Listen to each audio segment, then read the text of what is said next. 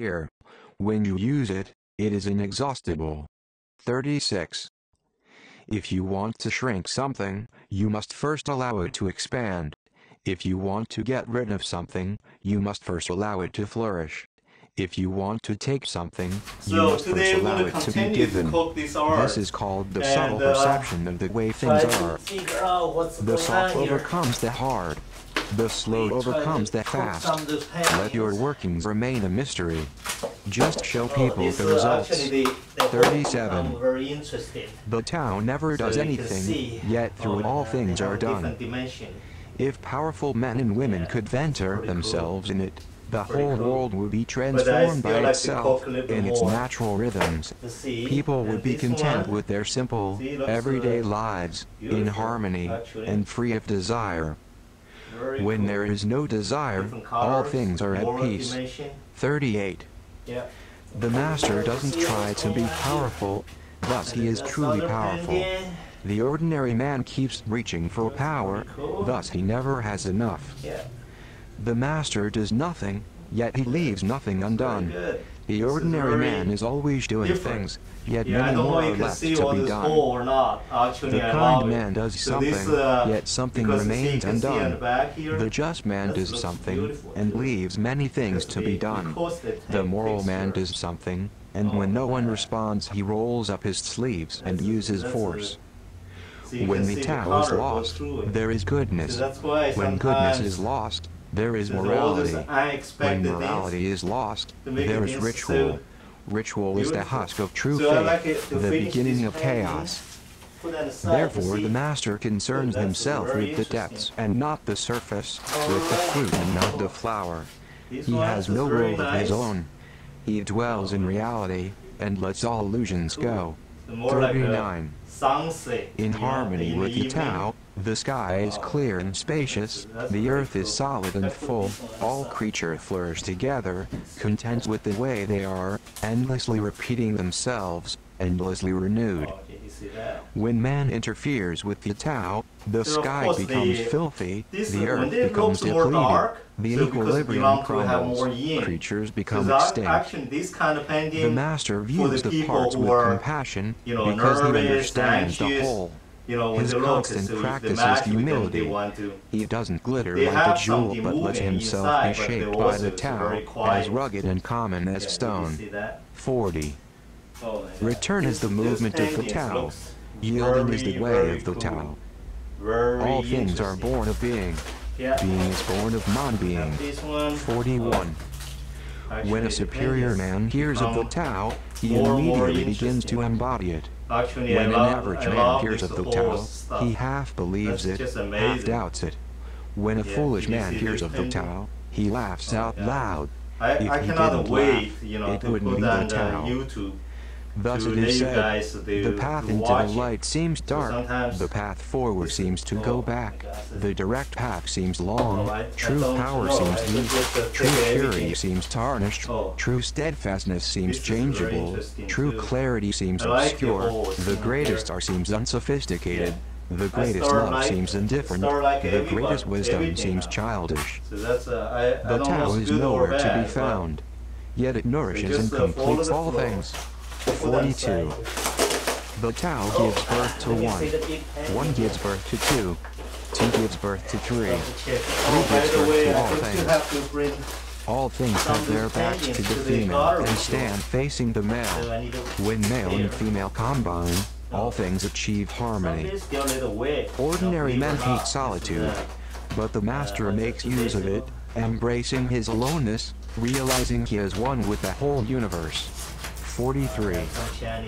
The gentlest thing in the world overcomes the hardest thing in the world. That which has no substance enters where there is no space. This shows the value of non-action. Teaching without words, performing without actions, that is the master's way. 44. Fame or integrity, which is more important? Money or happiness, which is more valuable? Success or failure, which is more destructive? If you look to others for fulfillment, you will never truly be fulfilled. If your happiness depends on money, you will never be happy with yourself. Be content with what you have. Rejoice in the way things are.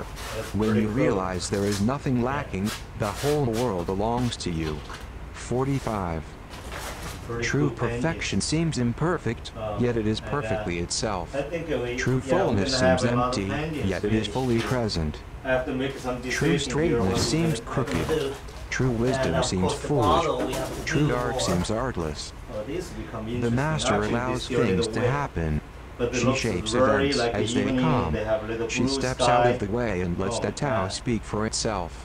46. When a country is in harmony with the Tao, the factories make trucks and tractors.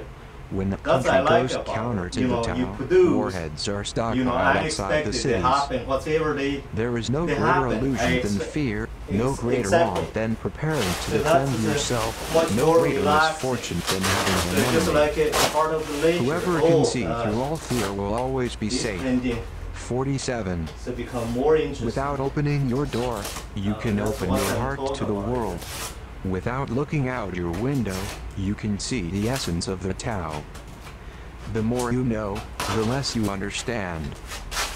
The Master arrives without leaving, sees the light without looking, achieves without doing a thing. 48. In pursuit of knowledge, every day something is added. In the practice of the Tao, every day something is dropped. Less and less do you need to force things, until finally you arrive at non-action. When nothing is done, nothing is left undone. True mastery can be gained by letting things go their own way. It can't be gained by interfering. 49. The Master has no mind of her own. She works with the mind of the people. She is good to people who are good. She is also good to people who aren't good. This is true goodness. She trusts people who are trustworthy. She also trusts people who aren't trustworthy. This is true trust. The Master's mind is like space. People don't understand her. They look to her and wait. She treats them like her own children. 50. The Master gives himself up to whatever the moment brings. He knows that he is going to die, and has nothing left to hold on to. No illusions in his mind, no resistances in his body. He doesn't think about his actions. They flow from the core of his being. He holds nothing back from life. Therefore he is ready for death, as a man is ready for sleep after a good day's work. 51. Every being in the universe is an expression of the Tao. It springs into existence, unconscious, perfect, free, takes on a physical body, but circumstances complete it. That is why every being spontaneously honors the Tao.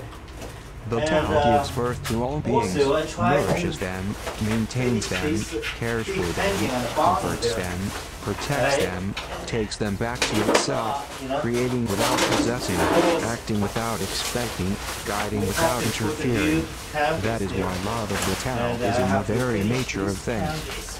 52. In the beginning was the Tao.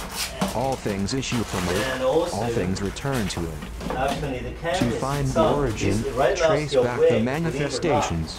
When you recognize the children and find them, you will be free of sorrow. If you close your mind in judgments and traffic with desires, your heart will be troubled. If you keep your mind from judging and aren't led by the senses, your heart will find peace. Seeing into darkness is clarity. Knowing how to wield is strength. Use your own light and return to the source of light. This is called practicing eternity. 53. The great way is easy, yet people prefer the side paths. Be aware when things are out of balance. Stay centered within the Tao. When rich speculators prosper while farmers lose their land, when government officials spend money on weapons instead of cures, when the upper class is extravagant and irresponsible while the poor have nowhere to turn, all this is robbery and chaos. It is not in keeping with the Tao. 54.